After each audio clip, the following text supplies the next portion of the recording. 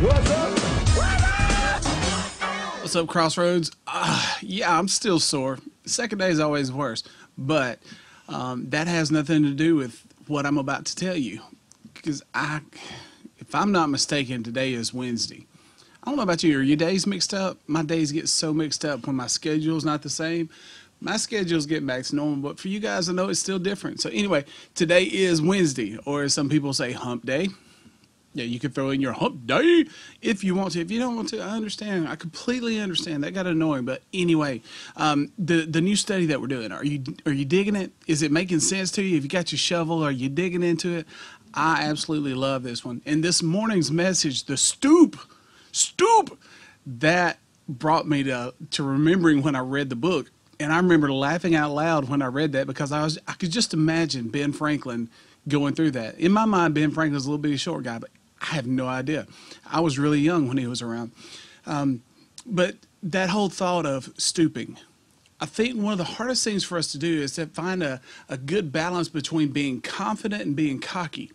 One of the things that I, working with the football team, I talk to them all the time about being a good representation of your family, of your school, but of Jesus. And I cannot stand the celebration stuff that people do in football. Now, you score a touchdown, you go to your team and all that, but, you know, when there's an interception and you run to the sideline so somebody can hand you a belt or put a chain around your neck or give you a sledgehammer, that stuff just, man, that just gets under my skin. And I remember watching it when it first started back in University of Miami was doing it. And they would throw the chain around their neck and then they'd all pose in front of the cameras and stuff. And that just, oh, that drives me crazy. I never liked trash talk. I've always thought, you know what, I will show you how good I can be instead of talking to you about it. And to this day, I struggle with boastful people. I will be the first to admit I have many failures. I'm not good at much of anything. And I can't stand when somebody who is better than me in most things wants to point that out to you. My daddy told me years ago, if you're a smart person, you don't have to tell anybody how smart you are.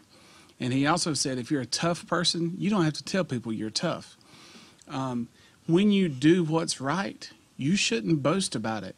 There's a picture floating around as a meme of someone, and they've got a bag full of food, and they're handing it to homeless people, but they're taking a picture of themselves.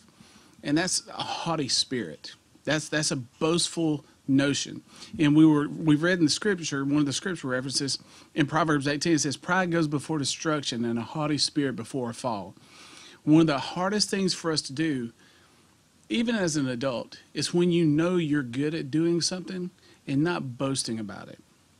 The things that we do should be done to glorify God.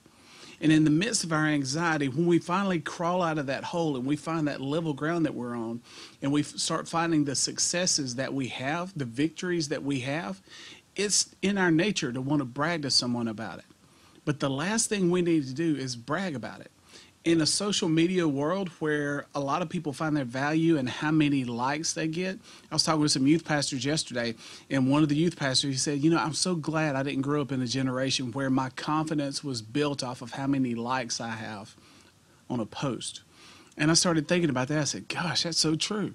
I think it's in our nature to be curious if people want to accept what our thoughts are, if people like what we're doing, but at the same time, that can't define who we are. And as we're looking at this study, when you're facing that lion, when you're facing that adversity, and you find a way to defeat it, I need you to hear this. You're going to defeat it, but you're going to have to defeat it probably for the rest of your life. If there's something that nags at you, that grabs you from time to time, that pulls you away from the direction you should be going, it's not something you're going to defeat once and never have to deal with again. Bad habits. Once someone kicks a bad habit, that bad habit, because it's been part of their life, it's something that they still have to fight. And we're going to kind of address some of that in our study tonight. Be sure at 6:30 you're tuned in. Tuned in? Do you tune in? You don't tune anything. That's before your time. Click the buttons and get into the YouTube channel and watch our study tonight. But today, the word I want to give you today is confidence, or let me say it. The thought I want to give you today is confidence, not arrogance.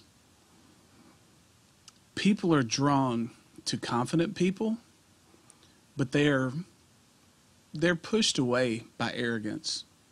I don't need to hear that you can do amazing things. I need to see that you're an amazing person. When you have a victory and you talk about the steps you did to get out of it, that's awesome. But I'd really like to hear how God led you through that process. Everything that happens in our life gives us the opportunity to point back to what Christ is doing, where he has brought us, where he is leading us, and how we're depending on him.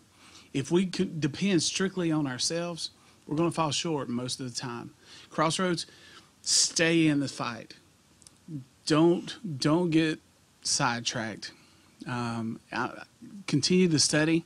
If you are interested in reading that book, I would encourage you to do that. It is a tremendous book. And just as Ben and I, you read about him going in and slaying this lion, it was someone else telling the story. Allow your legacy to be something that others talk about, not something that you boast about, you promote. Let your actions do the speaking. Don't allow the good things in your life to get in your head to make you think that it's all about you, because it's all about God. I'll see you tonight at 6:30, Crossroads. I love you.